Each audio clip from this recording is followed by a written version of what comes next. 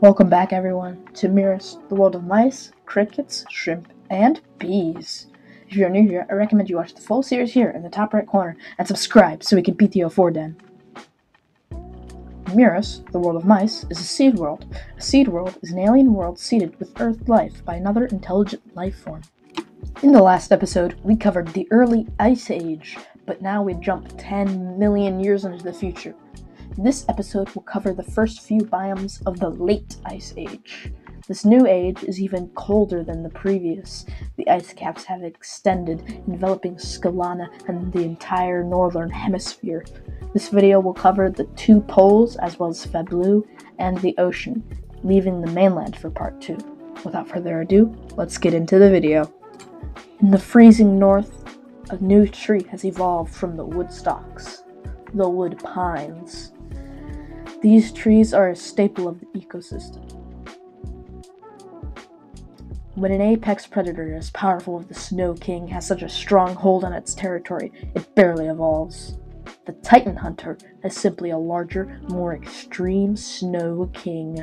They have very, very strong jaws, allowing them to rip off the limbs of adult titans. This giant carnivore is 8 feet tall, 10 feet long, and weighs 1,700 pounds. The massive Titan Hunter has evolved to hunt the larger beaked titan. This 18-foot-long, 2,500-pound beast has evolved their horn crest to cover their entire upper face, covering the teeth and becoming a beak. This beak allows them to eat the pines high up in the woodpine trees. They also have tusks that formed out of their crests that they use to defend against predators, such as the Titan Hunter. Defending against predators is vital for any animal. The axe head has evolved its crest into an axe on its head, hence the name. This helps fend off attackers as well as get thick sap from the wood pines, supplementing their diet of low vegetation. These quick creatures are 5 feet long and about 150 pounds. An attack from an axe head could leave a small predator dead if the axe hits the skull. The thin Mictus has become more robust, longer, and more adapted to hunting. This hunter Mictus has evolved to hunt both axe heads and its smaller cousins. They have strong jaws to kill with one bite and large claws to dig out burrows. These 4.5 feet long, 90-pound creatures are a common sight all over the entire northern tundras. The Mictus's intelligence was not lost in the Watchtower Mictus, as the males have turned their mating display into dens made of dirt, dung, and snow. This den is where they raise their pups and hunt for inframus. These creatures are 3 feet tall, and they use their large clawed hands to dig these massive burrows. They weigh 12 pounds. They're lightweight, allowing them to stand on their large burrows made of snow and not fall in, and survey the area. The Watchtower Mictus has evolved sentinel behavior to see predators and evacuate. 2 groups of creatures meet in the dark tundra night. One is adorned with skulls, but not all skulls are from the same creature, while the wearers appear to be the same between both groups. They were actually the same species, one a bachelor group of males and the other a pride of females. They breed, and the females collect the skulls of corpses they scavenge, leaving them in their burrows. Months later, the pups are born a white and yellowish color to blend in with the skulls in their den, and they eat their mother's body for nutrients. Unlike their ancestors, they don't eat each other. The male pups grow into their skulls, and in the den, only the king remains, because the pack of bone mimics leave the den to scavenge and start the process all over again. The bone mimic is a very unique creature, as they grow into the skulls of other creatures. This means the larger the skull, the larger the individual. The male bone mimics have 3 forms. The most common is the noble. They have medium-sized skulls, such as a female mimic or an axe head. They range from 4 to 6 feet long and 120 to 170 pounds. Then there are the peasants. They have taken small skulls, like the two Mictus species. They are 3 to 4 feet long and 60 to 90 pounds. The last is the Bone Mimic King. They act as the guardians of the pack. When there is a threat, the bone mimics will howl to alert the king, who leaves the den to help defend the pack from predators or danger. They are fed by the smaller mimics, allowing them to become large. The kings have large skulls, like a titan hunter or a beaked titan. These kings are around 11 to 14 feet long and almost half a ton. Since the bone mimics no longer need guardians, guardian Yorns almost went extinct, but some survived.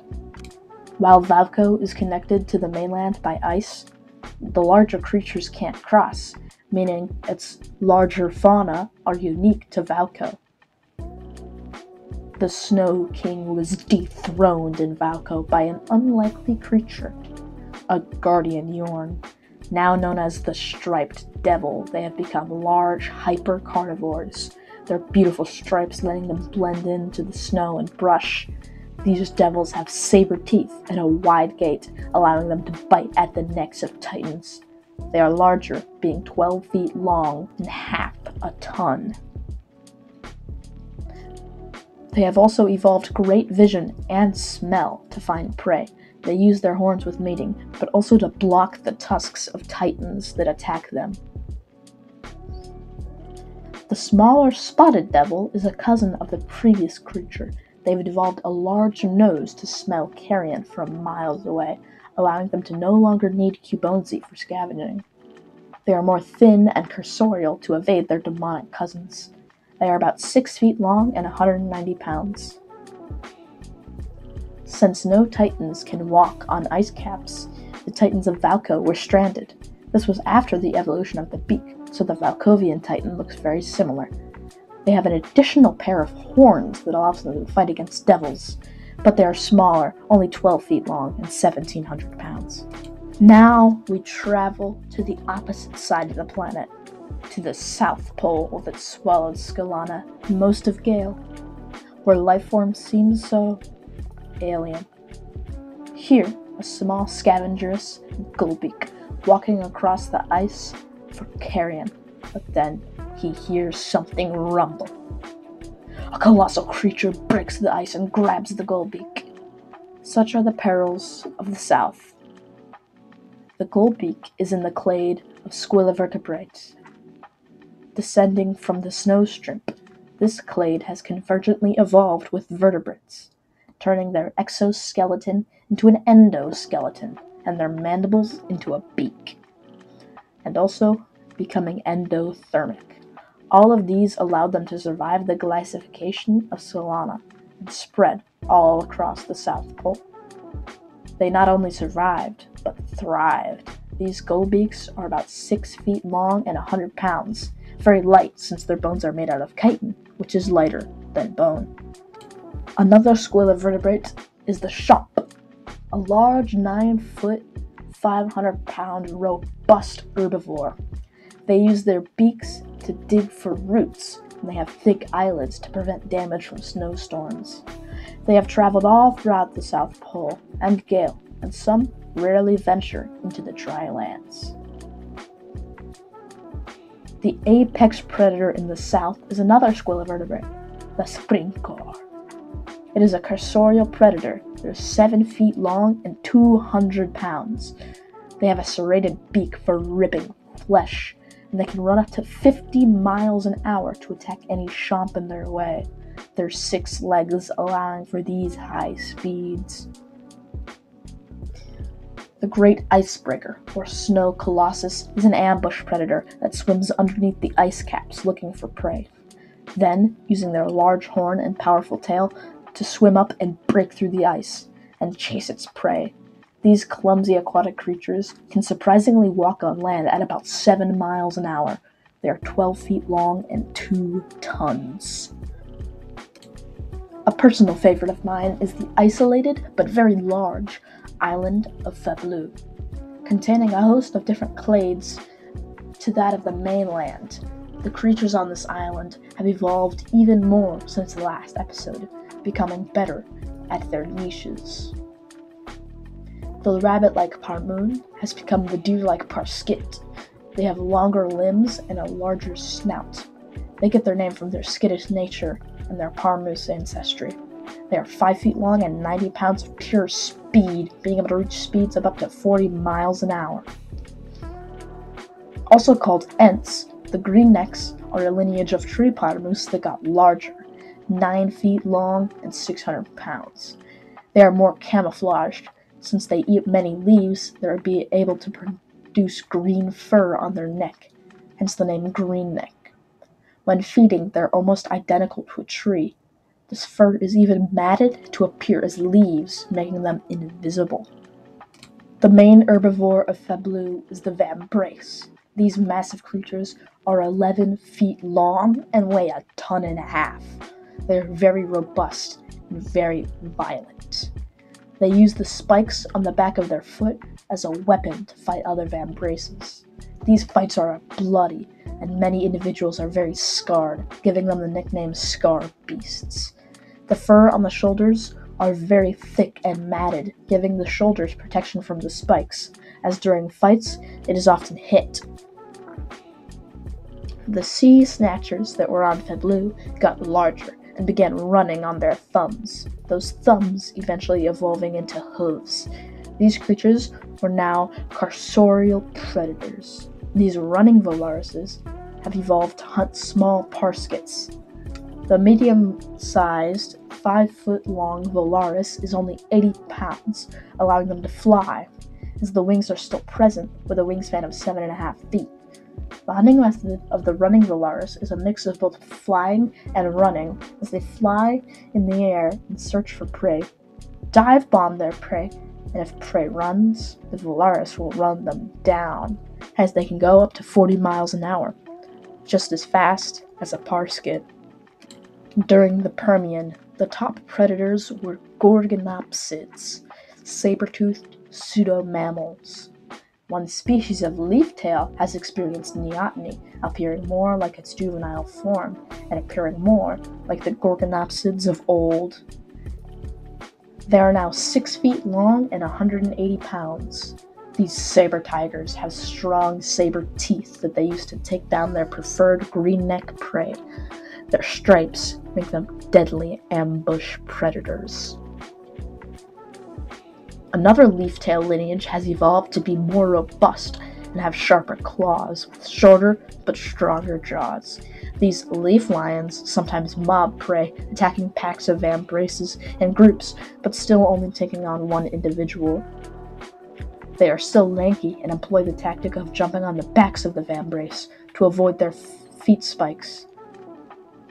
They are very long, at 20 feet, but only weigh 600 pounds.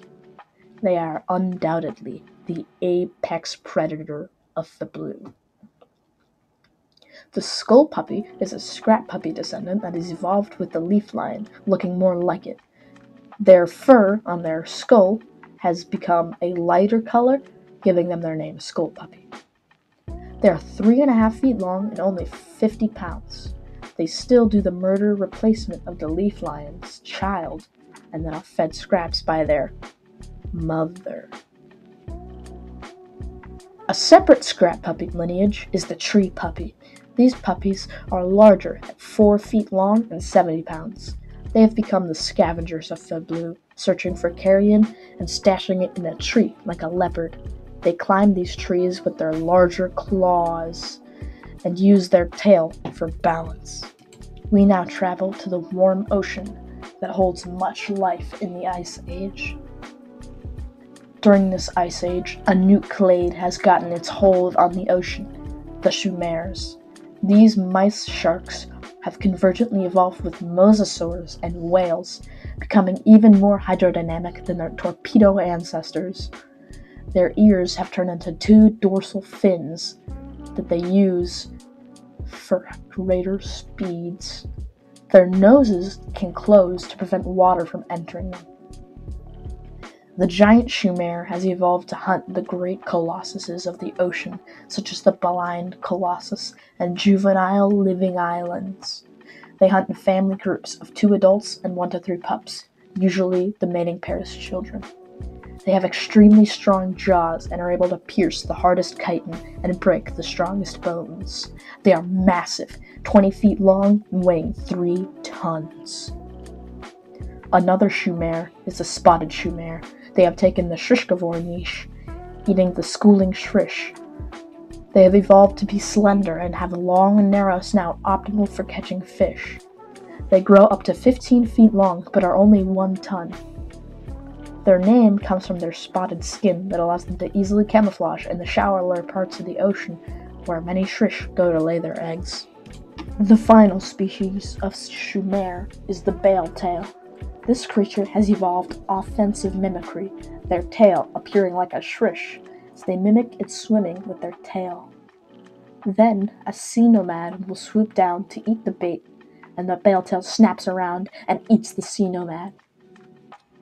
The bale-tail is the smallest shoe mare, clocking in at 8 feet long and only 350 pounds. They are light blue to blend in perfectly with the ocean.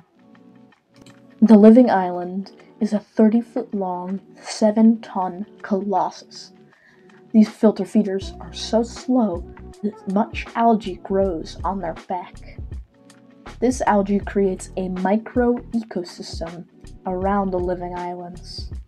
One species in the living island ecosystem is the island chomper. This creature is a parasite that feeds off the flesh of the living islands just like its ancestors. They are small, only 2 feet long, and 10 pounds. They have become very green to blend in with the algae on the living island's back and avoid cleaners. The red cleaners, a cousin of the island chomper, are vibrant red creatures about 4 feet long and 40 pounds. They eat the island chompers off the living islands. They are red to alert the islands that they are cleaners, not parasites. This symbiotic relationship gives them protection from other predators. A species of shrish has evolved to feed off the algae on the living islands.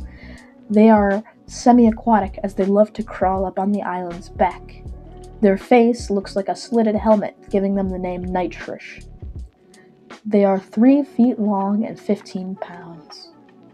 The sea nomads still have the niche of the sea snatchers, but they are larger, 4 feet long with a 6-foot wingspan and 50 pounds. They rest on the coasts as well as on the living island ecosystem. Thank you guys so much for 300 subscribers. If you haven't, please subscribe so I can beat the 49 subs. But nonetheless, have an awesome day, and I'll see you next time.